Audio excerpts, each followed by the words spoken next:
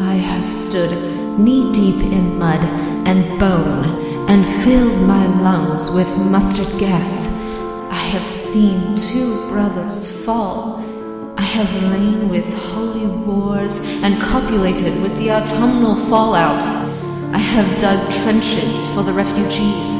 I have murdered dissidents where the ground never thaws, and starved the masses into faith. A child's shadow burnt into the brickwork, a house of skulls in the jungle. The innocent madness trod and bled and gasped and starved and beaten and murdered and enslaved. This is your coming century.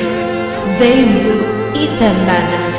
They will make pigs of you all, and they will bury their snouts into your ribs, and they will eat your hearts.